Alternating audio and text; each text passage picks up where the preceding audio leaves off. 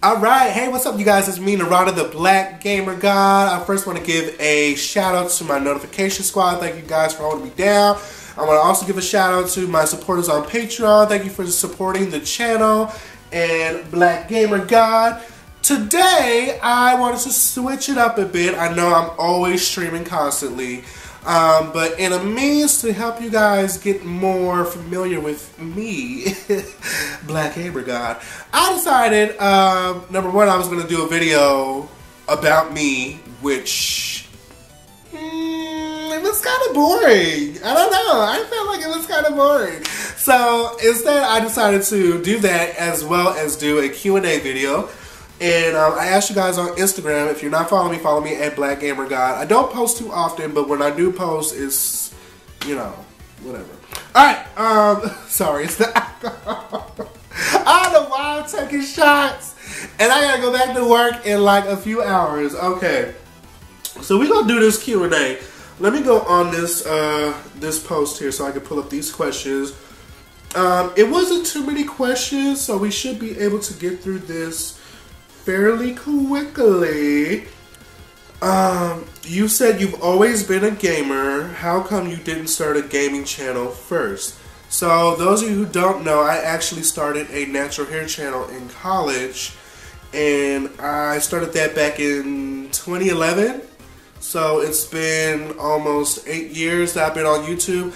That channel has about 85,000 subscribers that I've amassed within that time.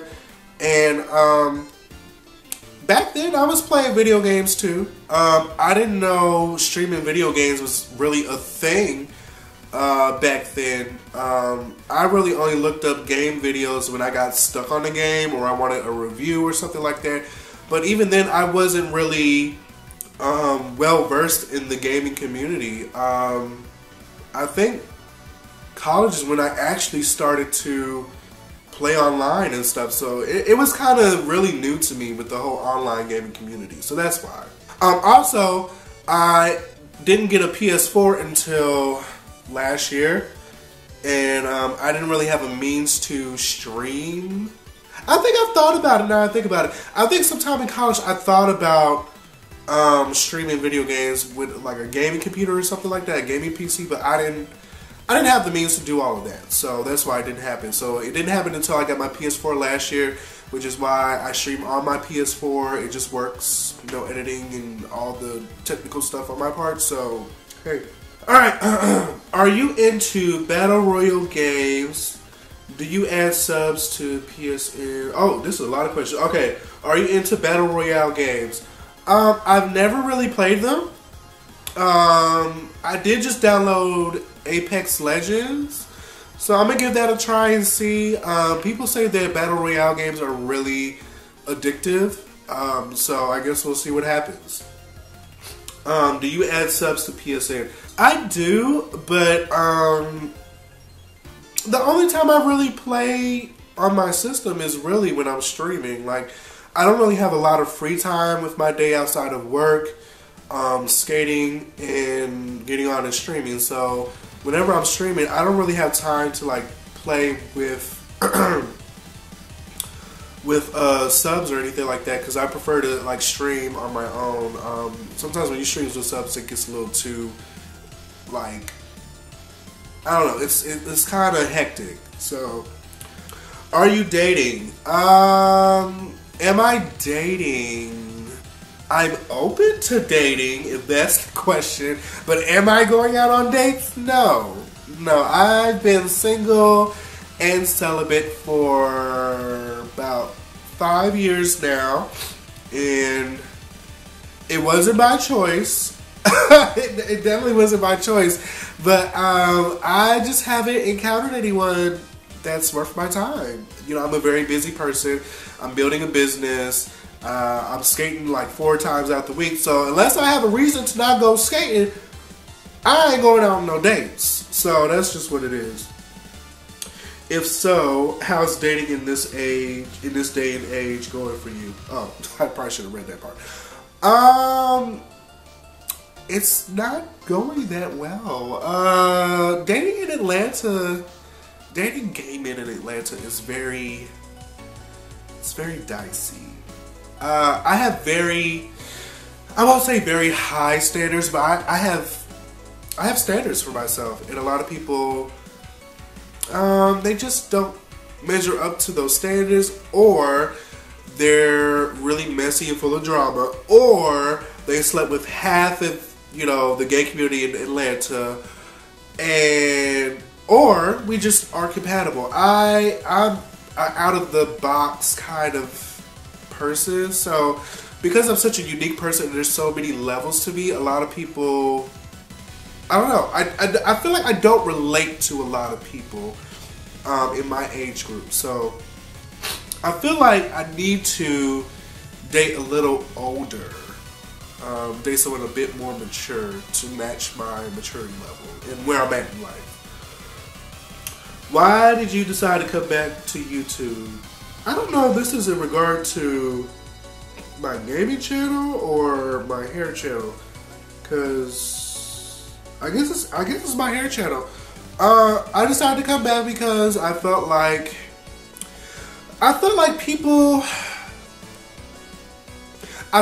the message I had on my hair channel was getting lost in all the foolishness, and I felt like I needed to step away from that because it was becoming stressful for me. I felt like I wasn't getting the recognition I deserved and worked for, and then also,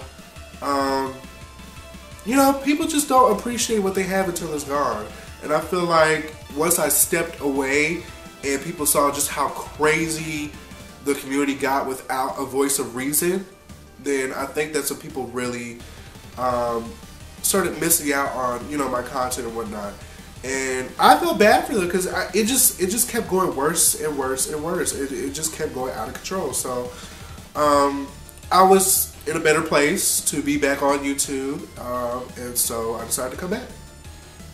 Hold on, y'all, because these allergies is out of control. I'll be right back. Ooh. Oh, man, allergy season is not a joke. Okay. Have you ever had any problems being a black gamer as well as being gay when you started? If this is about the gaming community, no. You guys know whenever I play online, I'm always, bombarded with questions like, gamer, are you gay? Outside of that, it's just like, it's usually a bunch of teenagers, so I don't really pay them any mind. Outside of that, being a black gamer, nah. Being gay, nah. I mean, you encounter homophobia, you encounter racism when you're playing online and things like that. So nothing that you wouldn't expect, but it hasn't really affected my experience with being a gamer and playing games. Let's see. What games did you buy that you would not have if it had not been for streaming on YouTube? Which ones did you regret buying the most? Ooh, that's a good question. Let me go back to my channel and let me see what games we played, because we played through quite a few of them. Off the top of my head, I can definitely remember Daylight. That game was the worst. We didn't even finish that game, and I don't even think I've ever went back to finish it. I think I uninstalled it, if I'm not mistaken. Not too many games, I don't think, but let me see. The Order 1886. I don't think it was a bad game. I just don't think it was a game that I personally would have preferred to invest in. And sometimes you buy games and, it's a disappointment. It comes with the territory. Oh, the biggest game I regret the most, I think I streamed this only like once or twice. Marvel vs. Capcom Infinite. I am a big Marvel vs. Capcom 3 fan. I used to play that game religiously for years, even after the whole community died down or whatever. So going into Marvel vs. Capcom Infinite, I expected that same kind of feel for the game, and I was just really disappointed. I think I played that game all of about twice, 3 times maybe, and I've never picked it up since. It was a waste of my money, it was a waste of my time, it was a waste of me downloading Black Panther It was just for the hype. That was the biggest game I regret getting. I didn't stream it too much, but yeah, I didn't like it at all. Alright, let's get back to the questions. I need to just go ahead and get this tissue right here, because bitch, I can't fucking breathe! Has a game ever touched you to the point where you wanted to cry?